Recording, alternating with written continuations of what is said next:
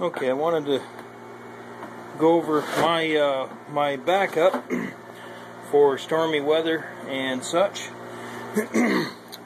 What I've got is that 800 watt 2-cycle generator out there. Picked it up at the Harbor Freight store for 89 bucks on sale, and I bought the 2-year replacement warranty for 20 bucks. So basically for 110 bucks I got 800 watts guaranteed for 2 years. Wanted to give it a try. I couldn't spend big money on a big generator, so I bought that one. Anyway, here's what we got. I got the power running in here. I split the wires so that I could test the amps and see what we're drawing. And right now I'm drawing 2.8 amps. That equates to 300 and some odd watts. We'll just for easy math say 3 amps times 100 volts is 300 watts. So we're a little over 300 watts. So that's what we're pulling off the generator. It's good for up to 800 watts. And the thing will run about 8 hours on a gallon of gas for that drawn on the 300 amps. Up to like half of the rating, it'll run for 8 hours on a gallon of gas. So, okay, here's what I got. I've got that battery charger wired in. I would love to run it on 75 amp, but I can't. It'll burn it up. I've got it running on 12 amp here, and it's charging. It'll turn green. This is automatic charger. It'll stop when the batteries are fully charged. I've got this charger set at 6 amps, and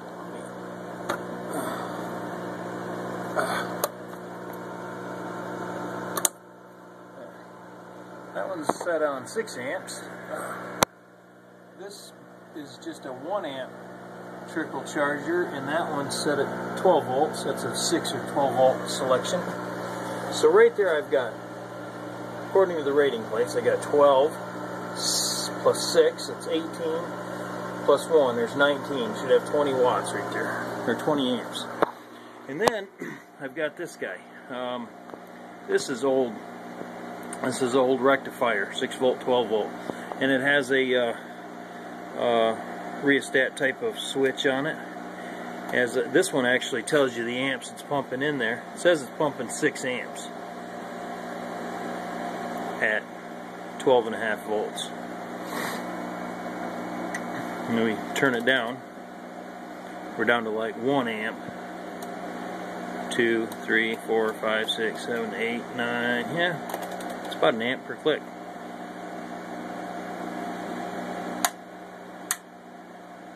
Zero, 1, 2, 3, 4, 5, 6, 7.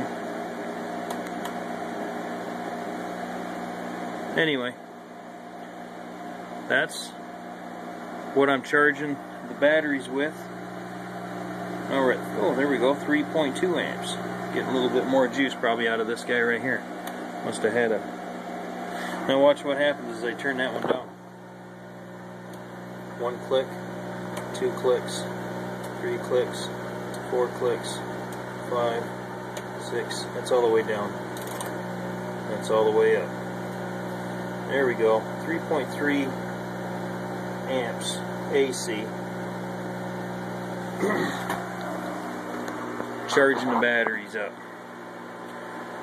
When I started that, I was at like 12.4, and I'm at 12.6. So the solar panels have quit bringing any power, at least very little. 18 volts, putting 0.2 amps into the system. All right, so what I did was I ran my refrigerator all last night, all day today. I also ran my lights. I ran my computer. My tablet, charged that up, my phones, the heater. I ran all these things all day today, and at points I was drawing more watts than I was putting in. I put it as much as 190 into the system today, and that's just with the everything temporarily wired up, running off these god-awful extension cords, and only using one of the big 230-watt panels. So I am going to hook these in a little bit more permanent situation, and probably wire them right into the bus bars. This one for sure, that's a Haas. That'll charge some batteries good. All right, so I just wanted to show my secondary backup, and you know, rather than buying a big $500–600 generator, I just bought the little bitty guy because I've got a generator right there. As long as I keep them batteries charged up, that's my main goal. Alright, let me know what you think about that setup. Sorry the wire, it looks like a spaghetti wiring mess, but you know how it is when you want to get it hooked up as fast as you can. You just kind of start throwing it all together, and then piece by piece you take it all apart, you know, like this. I got that breaker installed. I did it nice and neat. I still have to put some, you know, some zip ties on things and tidy it up. Oh, that was some of the other stuff I was charging that too. Let's see where we're at here. 12.6. All right, take it easy. Thanks for watching.